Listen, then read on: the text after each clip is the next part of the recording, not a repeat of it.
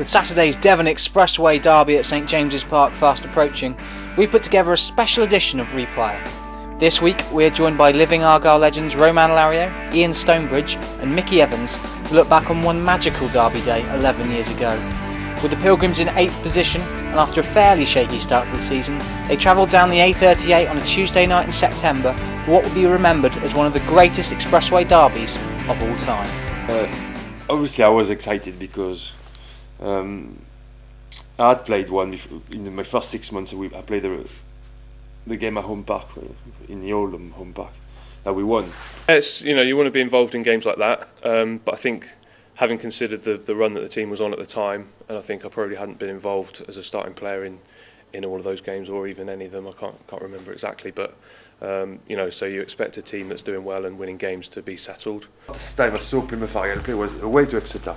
That's right. And obviously you always take those games as a player, because even if I had nothing to do with the rivalry because I was a new foreigner, you could see how much it meant to some of the boys who'd been there for longer.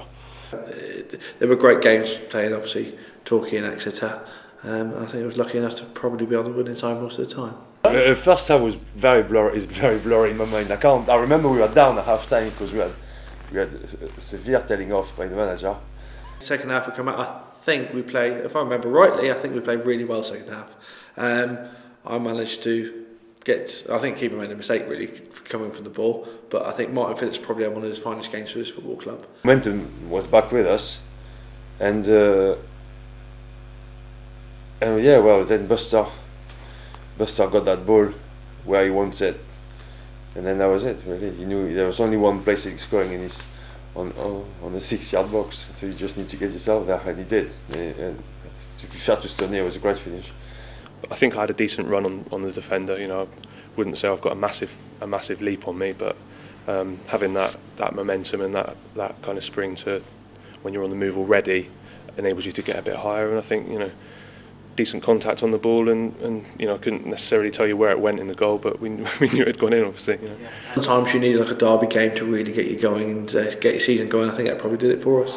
Can deliver the cross deep towards Frio. Just a little too high for him. Vinci picking it up on this near side. Ball was out there. Ball went out of play. They let it go. Up on this near side. Has he taken it too far? Well, he's got the cross in towards Nicky Banger. Chance for Phillips.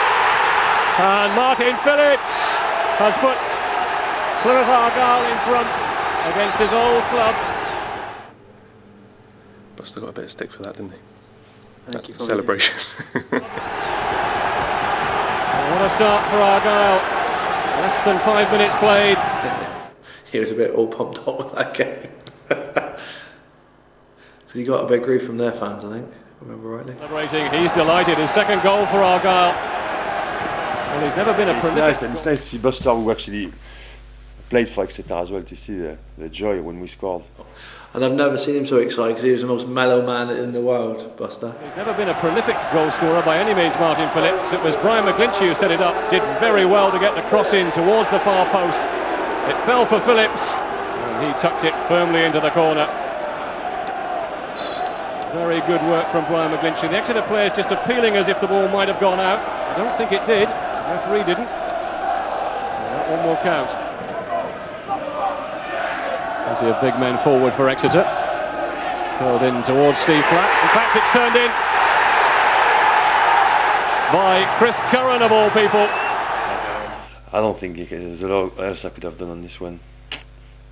It's a reverse header, so there are, for my position, I can't really see much. I don't even know who heads it, I think. I only find out after the game. Another man to get a goal against his former club. Well, he spent 2 years at Argyle as a defender. He got up in front of Steve Flack, just got the flick, and nothing. That's a good goal anyway, isn't it? Very good goal by them. Nothing Romain Larrieu could do about that one. Chris Curran. Well, he doesn't score too many goals, but he'll treasure that one, that's for sure. It's David's man as well. Well done, David.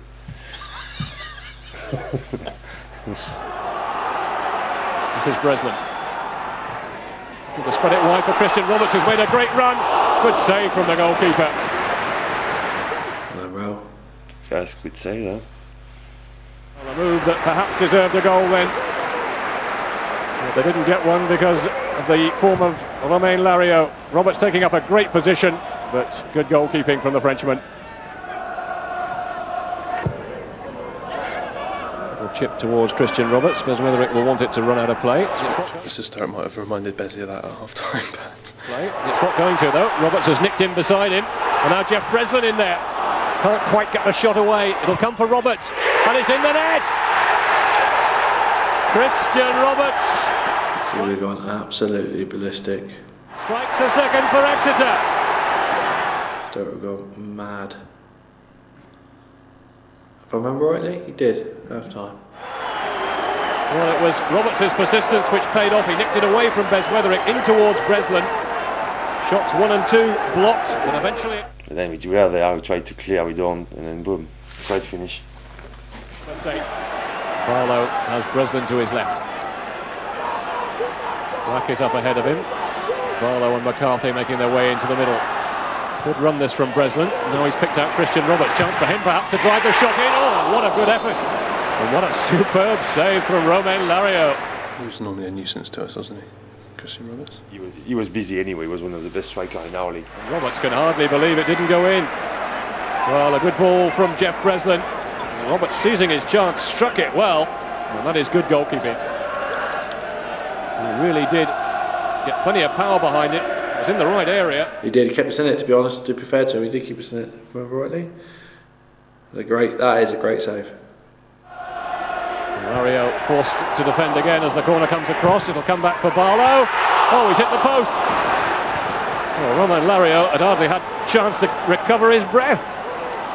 Martin Barlow, that would have been a sweet strike from him. Oh, wow. Just kind of misread that one. Fell for Barlow, struck it well, and Larrieu was nowhere there really. Well, we misread that one as well. Hit the post. Yeah, so it's funny because Chopsy hit the post there.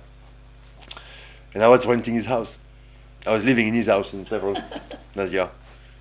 And I stayed here for 18 months. Yeah, we became good friends. McCarthy and Flack and Watson. Argyle only getting it half away. Christian Roberts with the strike, and that's another fine save from Romain Larrieu. What a great save by Will. He thought he scored also, that he scored, which is good. That's the one when everybody thinks if you scored and you save it, all of a sudden the stadium goes quiet for half a second, and it's the best feeling in the world if you're a goalkeeper. He had a good game, Will, for once, didn't he? Made a change. Watson not quite sure where the ball has gone. It's come for Nicky Banger. Is this the goal? Yeah, I think it is. Now Phillips. Breslin and Power getting. Boston normally couldn't kick it in that far. Getting goal side of him. Good cross in though, and it's been turned in by Michael Evans. Well, Martin Phillips provided the cross for it. Michael Evans getting the equaliser. Funny, I remember that one being a bit straighter on than it was. I didn't realise Buster had played it from out wide. So I made it 2 each again, yeah? Yeah. Back in the game. Again, I think you have to ask question marks about the goalkeeping here. Phillips delivering the cross, Greg coming for it, not getting there. And a simple tuck in from Michael Evans.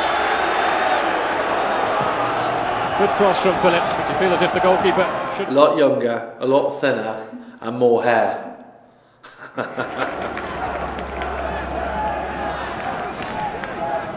Evans looking for space to turn. He's found a little bit of it. And a good save from Matthew Gregg. Yeah, and the shot from outside the box was very unusual.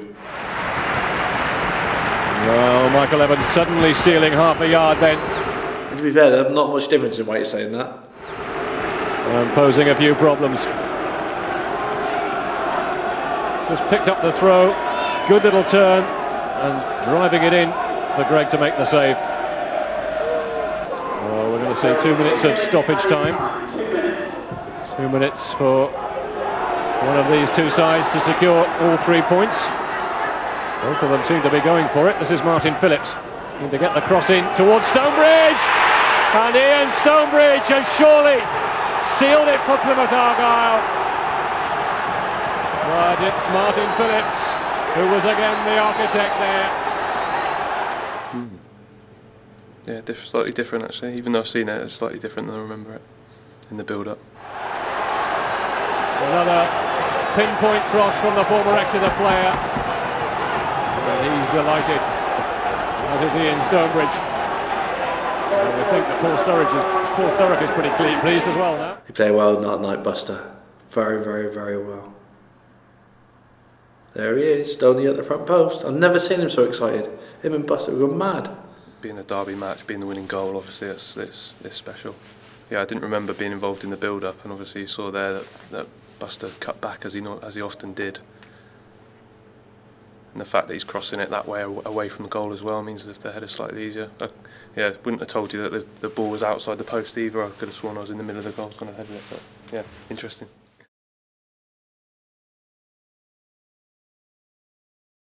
You know, the runs that we went on that season, obviously, you know, we all know where they ended up, and as I mentioned before, you know, that derby match coming in the middle of that perhaps could have been an opportunity for the season to go either way. You know, derby matches have that effect. I think they could disrupt things, or they can be a springboard, and for us it was certainly a springboard to go on and progress through the season. It was a confidence builder, yeah, definitely. Winning that game, and winning any game gives you confidence, but I can't remember their position at the time in the league, but we were starting to. We probably had 4 or 5 results by then. I think we'd beaten Torquay already in and around the same period. So it was just nice to get a win out of the way in difficult circumstances. Different times, aren't they?